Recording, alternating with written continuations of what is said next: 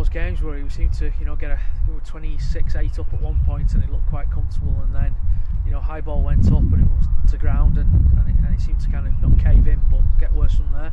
No, it did seem to get worse, but Catalans are a good team. They never stop coming. They've got good players in like Duro and Leon Price. You can change games, and them sort of people, once they get a roll on, it's hard to stop. On a personal note, you had a pretty decent match. Were you pleased with how you went? I was pleased with how I went in some respect, and then others not so good. We've got things to work on as a team, and we'll surely be doing that this week in training, and hopefully take it through to Sunday at Huddersfield. Yeah, it's going to be a tough game on Sunday, isn't it? Yeah, it's going to be a very tough game. Huddersfield are probably one of the informed teams at the moment, and that's something we've got to be at our best to beat Huddersfield at the weekend. You've been what is probably classed as unlucky with injury over the past sort of 2 or 3 years. Is it good to actually have it seems like you're getting a bit of a run of games together? Yeah, I think that's what I need. I think I need just to keep the momentum going and hopefully get a good run of games through to the end of the season. Is it in the back of your mind that you've been you've had some injury problems over the past couple of years? Until last year it was like each time I went out on the field I was carrying little niggles here and there, and I was always scared of pulling somewhere else, but this year I feel good, and it's at the back of my mind now. It's gone. Excellent. And you're playing centre at the moment. You've done stand-off, scrum half. What is your actual position? For me personally, I'd probably be number 6, but it's just having time there. But I'm enjoying playing in the centres and right centre. I'm just enjoying playing rugby at the moment. That's it. Yeah, it was a crazy game, and like you said, I think our first half was the best first half we've ever had this season, and second half we let it slip, give some penalties away, and yeah, they capitalised on it. You have these parts of the season where you do have hiccups, and Catalan they're a big side.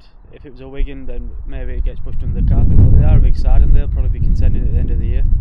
So hopefully we've just got to get back on the training field and patch up some work, and hopefully take it all through to next week. It was a great try. Shenny flicked it back, and I was lucky enough to pick it up. Yeah, I was chuffed with it. You just caught it right off your bootstraps by the looks of it. Yeah, it was a real good team move. It was a real good set piece.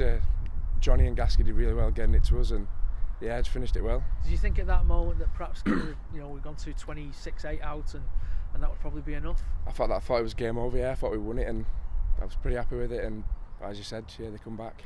How do you defend against a try like that? That last one, it's going left and right and back. And honestly, I don't know.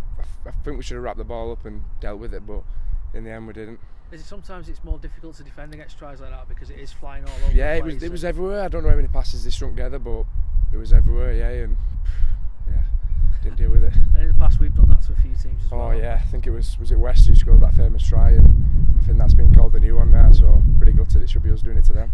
You're getting a pretty decent run in the team at the moment, kind of the back end of last year and also this year as well. How do you feel about that? Oh yeah, really good. I'm just taking my chance at the minute, really enjoying my rugby, and hopefully I can cement that place and play the rest of the season. I know it's a bit of a cliche question, but did you expect to be kind of first team regular at? I didn't at all. I didn't at all. No, I'm only 20 years old. Last year I played a lot of games, obviously with Eddie being injured. This year I thought, maybe a bit rotation. So we'll have to see. Yeah, I'm just looking forward to it, like I said. Yeah, can you tell the fans what your true position is? Are you a winger or is it just? I'm a fullback in, so to speak, but I play wing, centre.